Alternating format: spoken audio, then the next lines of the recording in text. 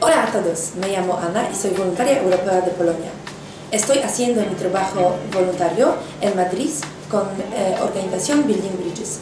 Hoy voy a presentar 5 pasos básicos por solicitar SVR, que es Servicio Voluntario Europeo. Cada voluntario SVR necesita una asociación que le sirva como entidad de envío. Esa entidad ha tenido que ser acreditada por la Agencia Nacional Española para programa Erasmus+. Las organizaciones puedes encontrar en la página web del link abajo. La página web de European Youth Portal selecciona en Filter List By en el menú de la derecha Spain como Organization Country y Sending Organization como EVS Accreditation Type. Puedes también escribir directamente a la organización Building Bridges a su correo electrónico. Ella también puede ser tu organización de envío.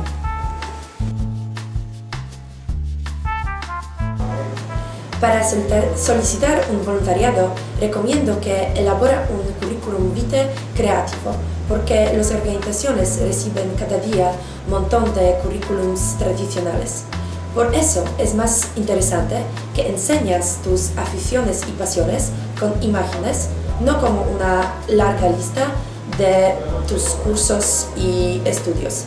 Fíjate bien en el idioma, inglés por norma general, y a veces italiano, francés o español. Y no olvídate de cosas importantes. Puedes, en lugar de la tradicional currículum vitae, hacer Europass. Este tipo, homologado por la Comisión Europea, permite que se reconozca tu formación, experiencias y capacidades a nivel europeo. En la página oficial del Sistema de Reconocimiento Europass puedes encontrar más información sobre el currículum vitae europeo.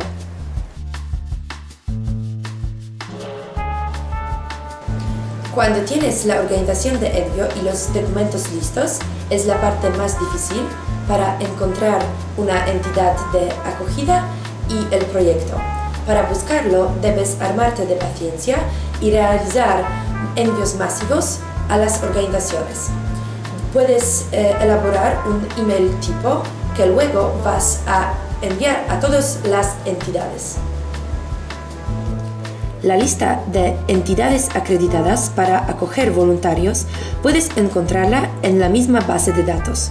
Una vez dentro, debes filtrar por Receiving Organización, temática y país.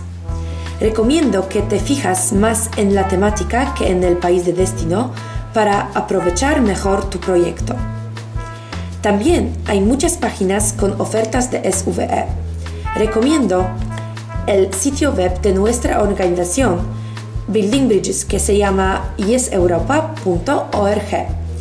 Aquí y en nuestra página de Facebook Servicio Voluntario Europeo puedes encontrar cada día un montón de ofertas de SVR.